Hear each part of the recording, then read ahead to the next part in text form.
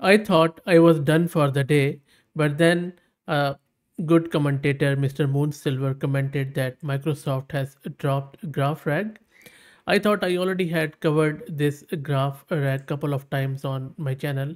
One was 4 months ago, and then the another was 1 month ago. But it seems that this time Microsoft has also open sourced the source code and has also given us some of the tooling to actually run it and see how it works. So no rest for the wicked, and how could I resist? So here I am with a new video on GraphRAG. So we are going to install this GraphRAG locally, and then we will also check it out with our own custom data. Before I show you how to get it installed and work with your own data, let me give you a quick overview as what exactly this GraphRAG is. So this GraphRAG project from Microsoft is a data pipeline and transformation suite that is designed to extract meaningful structured data from unstructured text using the power of LLMs. And when we say power of LLMs here, it means that OpenAI's GPT-4 models. I don't think so there is any option of running it with Olama, but I will search it more, and if I would find any where we could run it with Olama or any local models, I would definitely create another video. But for this video, we will just focus on OpenAI's models. And so that means that you would need to go to platform.openai.com and grab your OpenAI's API key, which is a paid option, unfortunately. Now coming back to this GraphRAG, as I said, it is a structured hierarchical approach to RAG as opposed to naive semantic search approaches using plain text snippet. So just think about it for a moment, what exactly RAG is, or retrieval augmented generation is. So if you want to give large language models the context around your own data from your own domain, you need to use RAG. So what you do is you take your own data. For example, you have a text file, you chunk it, which means that you distribute it into smaller pieces. Then it is converted into numerical representation, which is called as vector or embedding. Then those vector and embeddings are stored into a vector database. We create an index on it, and when some user asks the question from LLM about your own data, you take that question, you convert it into numerical representation, you search it in the vector index, and similar search results are returned. Both the user's query and these similar search results are combined together, augmented together, and then they are given to LLM. So LLM uses its own intelligence plus your own context with user's query and returns you more grounded and informed result. So that is what RAG is. So what is the difference between GraphRAG and baseline RAG then? So RAG is a technique to improve LLM output using real world information, as I just mentioned. This technique is an important part of most LLM based tools and the majority of RAG approaches we use every day. Microsoft calls it baseline RAG, whereas GraphRAG uses knowledge graphs to provide substantial improvement in question and answer performance when reasoning about complex information. Idea is the same, concept is the same, but instead of storing it in a vanilla way, it just uses graphs to store the information. RAG RAG technique have shown promise in helping LLMs to reason about private data sets, data that the LLM is not trained on and has never seen before. So the problem with baseline RAG is that it cannot, it can find the similar searches, but even if it find the similar data in the index, it more often than not, it is not able to understand the semantic relation between those data. Because for example, in the graph, what happens is that if there are two nodes in the graph we define the relationship between those two nodes with the connection.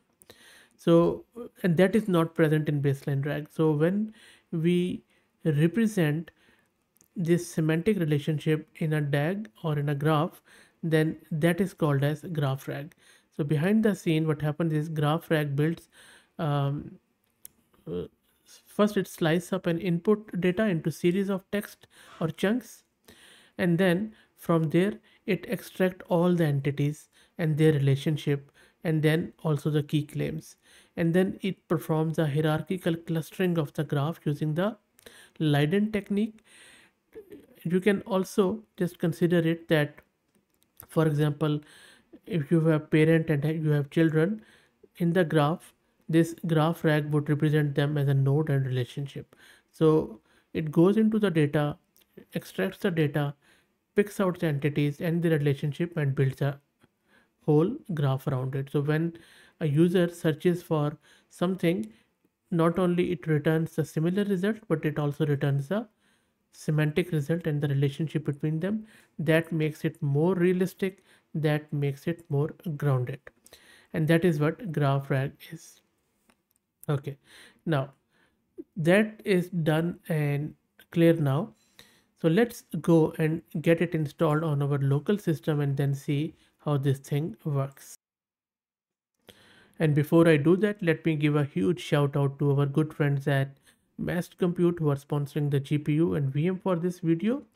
If you're looking to rent a GPU on affordable prices, I will drop the link to their website and a coupon code of 50% discount on a range of GPUs. So let me take you to that VM, and then also let me show you the GPU, which is NVIDIA RTX 6000. And of course, you don't need that much GPU because we will be using OpenAI's API key. Let me clear the screen. As usual, I'm just going to create a Conda environment to create a separate virtual environment where everything will be separate from my local system. Let's wait for it to get installed. Shouldn't take too long now. That is done. Let me clear the screen. Next up, set your OpenAI's API key. Just put in your API key within these double quotes, and then let me do that and clear the screen. So I have set my key, and now let's install GraphRAG. The installation is very simple. Pip install GraphRAG. Let's wait for it to finish. Shouldn't take too long. And by the way, you can not only use it with OpenAI, but also if you are a Azure cloud user, you can use with that one too. And if, by the way, if you go through the Microsoft's documentation, they are trying their best level to entice you towards Azure. But anyway, we'll just do it with OpenAI in this video. Shouldn't take too long now. It's almost there. That is eventually done. Took fair bit of time, by the way. Okay, so GraphRag is installed. Let's provide its our own data. I'm just going to create this rag test directory and input, and then I'm seeding to that directory. That's done. Let's create a text file, and you can use your own data here. I'm just going to create a file fahad.txt, and I'm going to put my some of the personal information here. So let me just paste it, and then we'll do a rag with it. So that is done. Let me save it. So it just contains my information, that what I do, where I live, and all that, my blog, my YouTube channel, and all that stuff, some of the LinkedIn information. So let me save it. That is done. So we have our file now, which we can use for the rag purposes. Okay, now once you have your custom data and once you have installed the rag, then next step you need to do is to set up a data project with some initial configuration. And for that you need to initialize your working directory or workspace. Let me actually get to the root of it here. Now it is much better. So now when I will run this python 3-m, I'm using this index. So what this is doing it, this is just initializing my workspace, and then it is going to create two files, .env and settings.yaml in the rag test directory. So let me run it. It is going to, first time it is going to take a bit of a time. So let's wait for it to finish. So it has initialized my project. Now if we go into that directory rag test, and if I do ls-a, you will see that there is .env file and settings.yaml among other stuff. I'm just going to go into this v.env file, and here you just need to put in your OpenAI's API key again. Now I have tried it by setting environment variable, it works, but just for the sake of completion, I will also going to put my key here. I will save the file and get out of here. So I have saved my key there. And another file, you don't need to change in this settings.yaml file, but just to show you. So this is all the pipeline settings. There are a lot of stuff here which you can check out which model you are using. So it is using GPT-4 Turbo, and then this is the parallelization, async mode. Lot of stuff is there, and there is a huge documentation which you can test, like chunking, as I mentioned earlier. When you give it a file, it chunks it into different smaller pieces, where the input is, and then what cache it is going to use, storage. Artifact is when it finishes, it creates out of artifacts out of it in Parquet format. And then there is some reporting where it puts in the reports or logs, and then summarization also, some of the global LLM setting with claim extraction, and then reporting if you want the report, and then how many cluster of graphs you want. Default is fine. Embedding, if you will make it true, it is going to generate node to embedding for nodes, but that is fine. And then there is few other stuff. As I mentioned, there are a lot of stuff there. Now one interesting concept here is local search and global search, and I'm also going to show you, and then I will describe the difference between these two, because that is one of the most important characteristic or concept in the GraphRAG. Anyway, so let's get out of this file without saving. Let me clear the screen. Let me go one step back. Let's clear again. And then in order to build the graph index with the help of GraphRAG, we need to use this command. So this is going to read our input file, which is var.txt. It is going to chunk it. It is going to convert it into numerical representation, and then it will convert it into a graph with all the entities and their relationship as we saw earlier. So let's run it. Let's wait for it to come back. It is going to take a bit of time, not much. It is already working. It's a very small file. It didn't take too much. It's already 50% done. And you can see that for such a small file, it is taking that much time. So the more data you would have, the more time it is going to take. Let's wait for it to finish. Shouldn't take too long. And you see already Fahad Mirza, Sydney, Fahad Mirza Instinct 2. That is a conference where I spoke some time back. So it is extracting the entities, and then it is building the relationships, and then also generating the report of it. So everything is done and tested, which is awesome.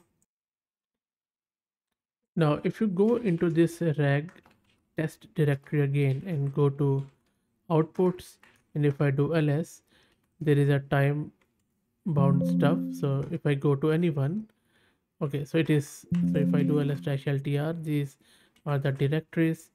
Let me go into this directory, and then if I do ls, then cd reports ls, there is a log which I wanted to show you. So this is the indexing engine log. It doesn't contain any because I have very small data here. And if you go into the second directory, it also has reports and artifacts, and these are the artifacts where it stores the data relationship and everything as the Parquet file. There you go. So these are all the Parquet files which I was talking about, containing entities, communities, and all the stuff which it pulls out from my data. So if you check the stats.json, it is telling me what exactly it did there. It is awesome for troubleshooting and actually knowing your data, how many chunks it created, and then how many units it used, entities, and all that stuff. So it's a really gold mine of data here to understand your data more. So I wish I could, spend more time on it, but I think that is going to bore you. But rest assured, your data, it just slices and dices it from every angle. Okay, so let's go back to my home directory, and then we are going to actually, sorry, run it properly with the rag index. Okay, so let me clear the screen, and now we are going to run the inference on it. So I'm in the home directory again. I'm just using graphrag.query dash root, and then rag test method is global. It could be local too, and I will shortly describe what is meant by it. So I'm simply asking it who is Fahad Mirza, and I'm using global method. So once I run it, let's wait for it to come back.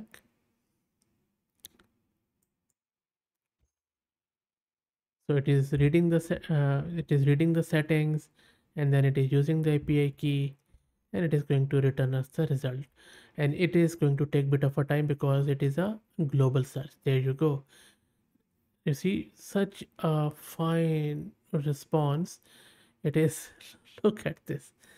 Mirza's choice to use Sydney as both his living and operational base underscore the city's importance in his personal and professional life. It suggests that Sydney not only offers a conducive environment for his lifestyle but serves, okay, so if you remember, this is not what I had written in my own text file. So model has what model has done is it has produced a global response. Now similarly, if I use the local response, so same query but instead of a method global, I have given it local. So let me run the local one, and then I will tell you what is the difference between the two methods, because that is really one of the best feature of this. There you go. So it has almost done, almost there. It is creating the LLM client with that API call. Let's wait for it to come back. And there you go. So this time the response is not as big, but it has more geared towards the file which I provided. So this is a data source which it used, and then it has provided me, because I had asked it who is Fahad Mirza, and then where does he live. So there were two questions. So it has given two answers, and both of them are short and sweet and terse, and mainly they are grounded in my file which I provided. But if you go back to the previous answer, it is very broad, very verbose, and it has produced a lot of other information which was other than my own provided file. So what is happening here? The difference between local search and global search is that local search method generate answers by combining relevant data from the knowledge graph with text chunk of my own raw document. So whereas global search method generates answer by searching overall AI generated community reports in a map reduced fashion. Not only it uses my own data, but also it goes to the internet, builds a map reduce data from the global search of internet, from Wikipedia, GitHub, LinkedIn, wherever it could found, or into the information provided in the training set of the model itself. So when you should use local search when, because it is suitable for questions that require an understanding of specific entities mentioned in your own document and you don't want anything else. But if you want a broader answer, good response that requires an understanding of data set as a whole, and for example, what you see, not only it is telling me who is Fahad Mirza, it is also talking about why Fahad Mirza selected Sydney as both his living and operational base. Even I didn't know that. I mean that it's a strategic location and all that stuff. Anyway, so this it has taken from globally from internet. So this is a difference between local and global search. So you can imagine that how easy it is to build a RAG pipeline with the help of GraphRAG, which is more grounded, which recognizes the entities more and their relationship more, and that gives a true semantic relationship, a semantic meaning to your own data. So all in all, amazing project by Microsoft, and really good of them to share it with us so that we could use it with OpenAI, and how good it would be if we would be able to use it with local LLMs. That will be amazing and awesome. But anyway, so that's it, guys. I hope that you enjoyed it. Maybe we'll have something like Open Graph Rag very soon. Who knows? But let's see. If you like the content, please do me a favor and subscribe to the channel. And if you're already subscribed, then please share it among your network as it helps a lot. Thanks for watching.